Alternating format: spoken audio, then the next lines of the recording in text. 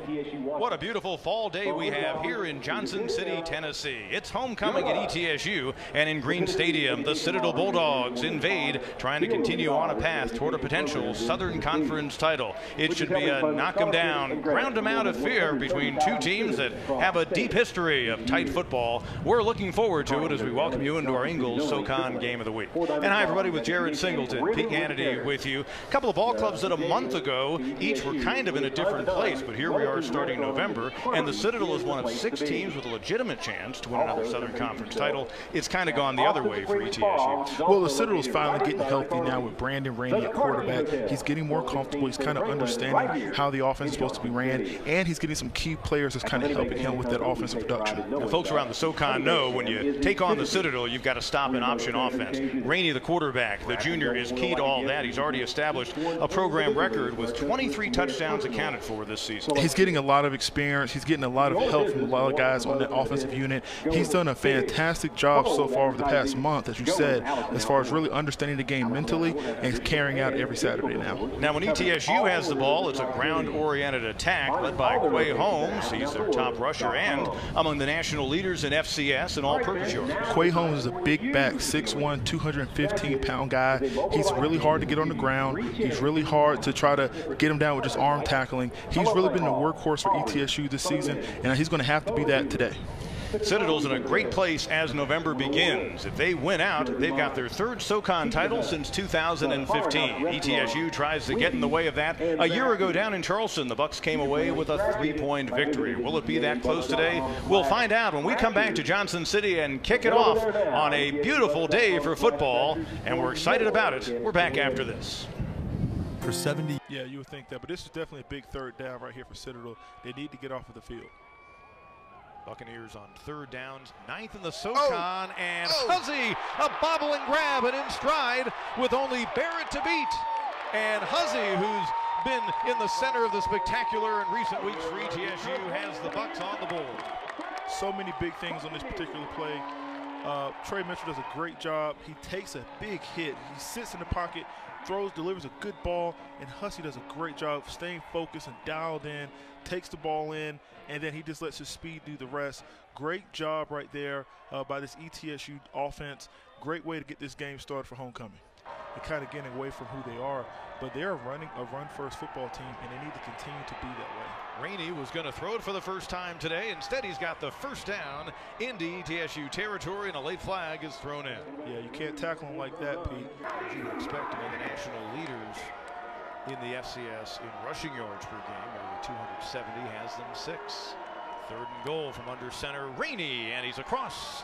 And the Bulldogs, indeed, with that answer. Brandon Rainey, a rushing touchdown on the year for him, his 15th this season. Yeah, and you're going to see a lot of Brandon Rainey today. Halftime continues here in Johnson City, Tennessee at Green Stadium, and the ETSU Bucks trying to knock off the Citadel Bulldogs, a 13-10 lead for the home team here at the half on homecoming. We welcome you back in with Jared Singleton. Pete Hannity with you. Opening half, I think a big story is ETSU was able to contain that Citadel running game. And as a result, it kind of kept the Bulldogs offense out of sync. Oh, definitely, Pete. And that ETSU defensive front has really taken on the challenge of creating havoc for that Citadel offense, and they've done just that. They've done a great job of creating penetration, creating 2nd and long, 3rd and long situations for that Citadel offense, and that's just not what the Citadel offense is built for. Well, take a look at our opening half highlights, and each team scoring the first time they had the ball, and a Bucks team that struggled to, first off, put points up, but also have some balance with the passing game. Well, they really did some good things right out of the gate. It's been really interesting because we know so much about Quay Holmes, but they're getting a lot of production from their offensive, from the entire offensive unit. From throwing the ball, they made a quarterback change with Chance Thrasher, and he brought in a new element of being able to run the ball from the quarterback position. It's been a really good, I think personally, a good half of football for ETSU, and hopefully they can carry that same momentum into the 2nd half. You saw that 59-yard scoring toss from Mitchell to Huzzy for the opening touchdown. Of course, Quay Holmes, as we expected, doing some good things on the ground. The leading rushers so far in the game with 85 yards. The Bulldogs were able to score the first time they touched it. In fact, their past 5 games they've scored on their opening drive. And Well, their best play from scrimmage was that toss, the first catch this season for Rashad Riley, better than 30 yards from Brandon Rainey. And I think the Citadel offense in the second half, they're going to have to come back out and getting back on schedule. They're not out of this game at all. They have to run the football really well on first and second down and try to keep this into a manageable third down so they can get points on the board. Nakem Njoku thought he had a touchdown.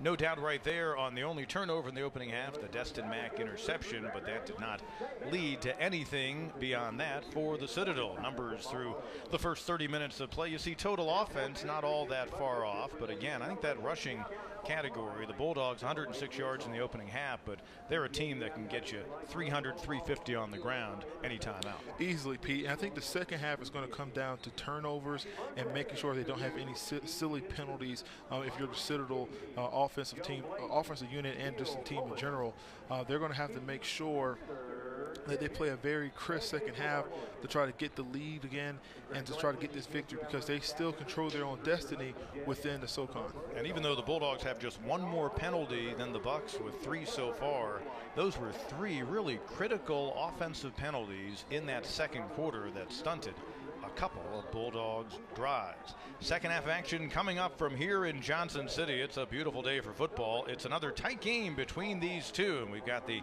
third quarter action for you when we return to Green Stadium after this on our Ingalls SoCon Game of the Week. Reed also helping to bring down Holmes.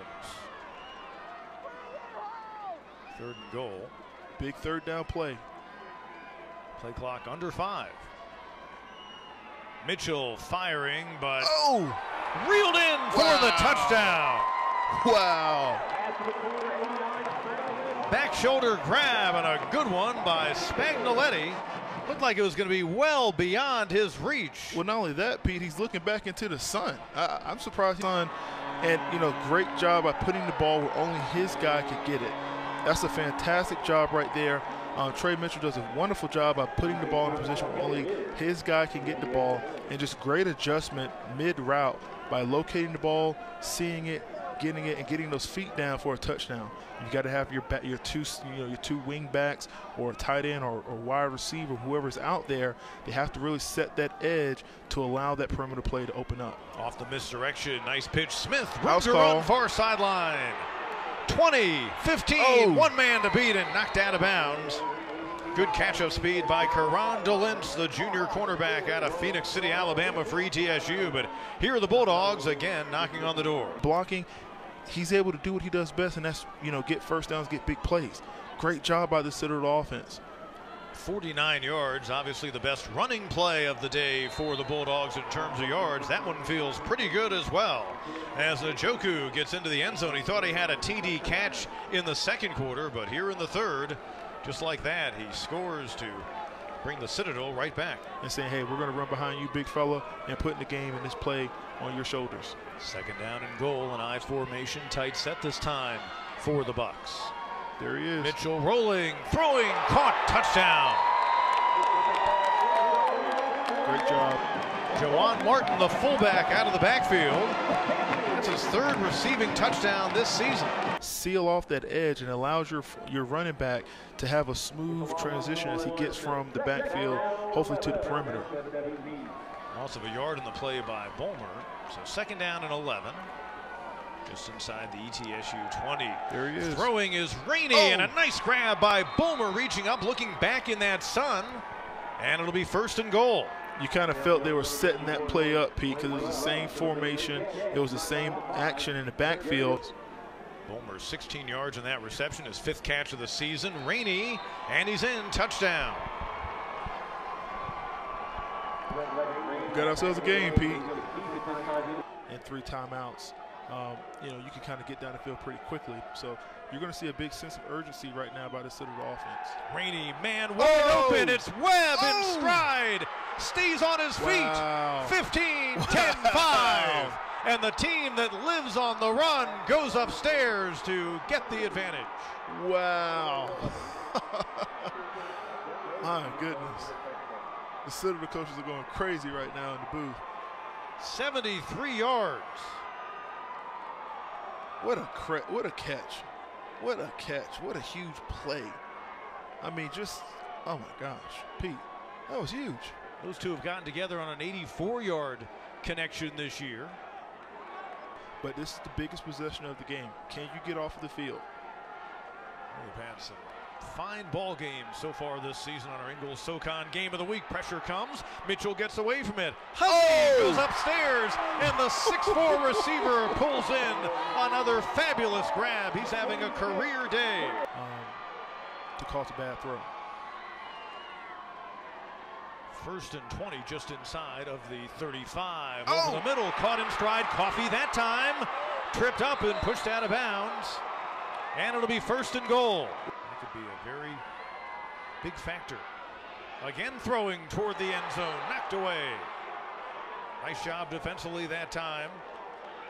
It looked like Aaron Reed. Actually, that was Destin Mack who had an interception earlier, and the safety. For a second, I thought it was the linebacker Reed dropping back in coverage, but it's instead Mack. Just his second pass broken up this year.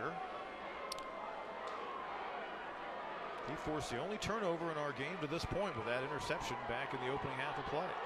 If you're Citadel's defense, can you stand for one play? Here it is, 4th down and goal from the 6 for ETSU. Trying to get their first SoCon win of the year. Hurry up, 4 seconds. Throw it. Just about a dagger into Citadel's title hopes. Firing near the end zone. Caught but stopped. They went to their leading receiver. Atkins pulled it in. Wow. But he is wrapped up by Barrett and crew, and the Citadel Bulldogs defense holds when they need them most. It's the game of inches. They've got an open date next week to the Bulldogs. Their next two opponents are teams we saw go head-to-head in that overtime tussle last week in Spartanburg. 3rd down, Rainey.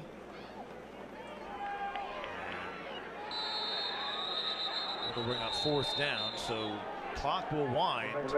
Rainey was simply trying to keep the play alive to put themselves in a situation where when the play clock resumes, they can let the game clock wind down. It is going to be a sore trip back to Charleston for number 16 in the Bulldogs uniform. You see that stinger he took on the hard hit by Smith.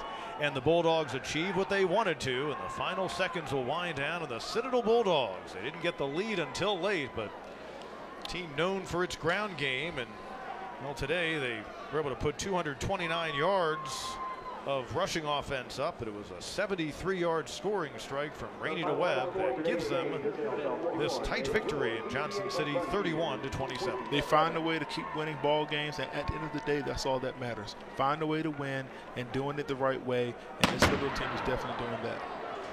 Bulldogs winning for the 18th time in 28 games in this series. Brent Thompson, his ball club improves to 6-4 on the year and 4-2 in the Southern Conference. ETSU, well, they'll fall to 2-7 and 0-6, and another just heartbreaking loss for this Bucks team. They got some great play out of a lot of folks today. Their running backs, Quay Holmes and Jacob Sailors, and also their wide receiver Will Hussey, and a very solid ball game turned in by their quarterback Trey Mitchell. In the end, though, yet another close loss for these Bucks. So we say so long from here in Johnson City. We invite you to join us next week. We'll come to you from Cullowhee, North Carolina on our Ingalls SoCon Game of the Week. A 3:30 kick for Western Carolina and ETSU, rivals not too far apart on the SoCon landscape. And we will have that showdown for you next week in Cullowhee on many of these same stations at 3:30 p.m. So the Citadel Bulldogs, they still need some help, but they remain in line to control their own destiny toward potentially winning their 3rd SoCon title since 2015. 31-27 our final score here in Johnson City. A 4-point Bulldogs win over the Bucks of ETSU. On behalf of Jared Singleton and our fine crew here, Pete Ganady saying so long. We'll see you next week.